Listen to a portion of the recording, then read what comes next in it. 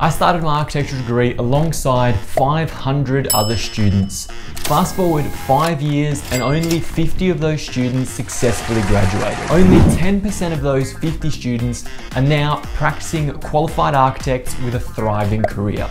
That means you only have a 1% chance of a successful architectural career. In today's video, I'm breaking down exactly what architectural software you need to know in order to be in that top 1%. If you stick around to the end of the video, I'll share with you exactly what you need to do to work smarter and not harder, but yet still be in that top 1%. Now let's break down these architectural softwares into 3 different categories: design, render, and present. Each one of these categories is critical and you are going to need to learn all of these softwares at some point in time. So first of all, we're going to talk about the design category. Personally, I believe there is only 2 architectural softwares you need to learn and master during your university or college degree in order to be successful. The first is Archicad and the second is Revit.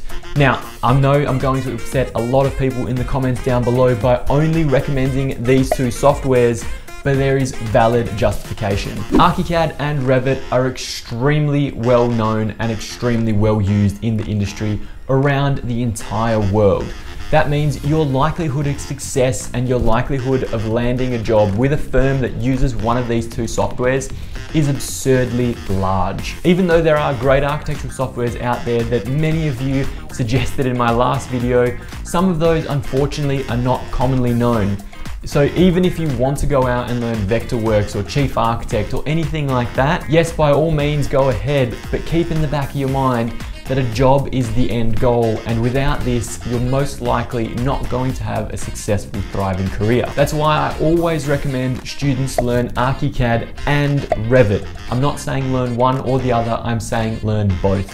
This is where the most critical piece of information in this video is. If you do not learn both, then you're setting yourself up for a 50-50% chance of landing a firm that uses that software. The worst thing you want to do is apply for your dream job and then them tell you, oh sorry, we only use Archicad and you've learned Revit. In my experience, knowing both softwares and having both of them on your resume is critical to successfully moving forward. Now next we move on to the rendering category, and again, there is only 2 pieces of software that you need to learn. In this category, you can learn either or, you do not need to learn both. Now I recommend Twinmotion and Enscape. There is again a very valid, justifiable reason why I recommend these 2 pieces of software rather than going ahead and learning some really high-end rendering softwares. So both Twinmotion and Enscape will give you relatively good imagery in a relatively short period of time. Subject to the quality of your computer, you might even be able to get some exceptional renders out of these simple software packages. Nonetheless, you're not looking to be an architectural visualization expert. You're looking to be an architect who's going to architecture school. So therefore, my best recommendation is to stick to these lower end architectural rendering softwares. Otherwise, there is a very high likelihood you could end up with some amazing 3D renders, absolutely, but then get pushed into a corner at your new firm where the only thing that you focus on is 3D renders. So for the next 5-10 years of your career, before you're able to advance anywhere or talk to anybody, all you're going to be doing is pretty pictures. And that's not what any architect who is going to architecture school wants to do. Last but not least, it is critically important that you understand how to present your work and also how to present yourself. As an architect, one of the best things you can do is actually present yourself and market yourself. That's why I recommend all 3 of these softwares be learned very, very early on in your university stage. First of all, you're going to need to know Photoshop. You're not going to need to know all the intricate details of Photoshop, but you're going to need to know the bare bones essentials. Photoshop is an overwhelming program if you've never used it before, but it is a very simple program to do all things architectural related. I do highly recommend all students elect some sort of graphic design course. That way they can learn Photoshop and everything under that umbrella relatively quickly and not have to understand everything that Photoshop can actually do. Alongside Photoshop, you also want to learn Illustrator. Illustrator is where you're going to be able to produce some incredible diagrams. And as we all know, architects love diagrams. Nowadays, not many people will put pen to paper, but many people will put mouse to computer. So our architectural diagramming skills need to be on point, and this is how we convey some of our most simple ideas in the quickest way possible. Illustrator is another one of those Adobe programs that is so complex, but you only need to know the bare bones essentials of diagramming and what vector graphics are rather than just pixel graphics, and why they are so important to everybody as a practicing architect. Last but not least is InDesign. This is basically the one-stop shop that you're going to be able to compile everything into and create some of the best presentations you've ever done in your life. Now, there are 1,000,001 versions of Photoshop, Illustrator, and InDesign available on the market.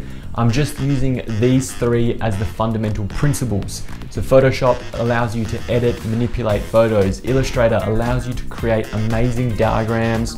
And InDesign allows you to package it all up and present the best thing possible. The best part about learning these name brand softwares is that every architectural firm is most likely already using it. Therefore, when you place on your resume, I know Photoshop, Illustrator, and InDesign, this is a huge green tick for anybody reviewing your resumes. Not to mention that presenting amazing quality work is going to land you a significantly higher grade at university or college compared to somebody with a great design but exceptionally poor presentation skills. The worst part about this list is that yes, you need to master all of these softwares if you want to increase your chances of being in that top 1%. However, if you know what kind of architect you want to be, and if you know what architectural firms you potentially want to work for, then there is a chance you can only master some. If I figured this out early on in my university career, God knows where my career would be today. However, I did manage to figure it out at the end, and it was one of the best things that projected my career into the place it is today. What I recommend to everybody right now is make a list of your top 3 architectural firms that you want to work for, and not just firms that you want to apply to. After you've narrowed down your top 3 firms, make sure you email and call every single one of them. And if you can, also try to arrange an in-person meeting. Ask for just 3 minutes of their time. Don't ask for 5, 10, 15, ask for 3. You want to ask for an extremely short period of time that most logical people cannot say no to.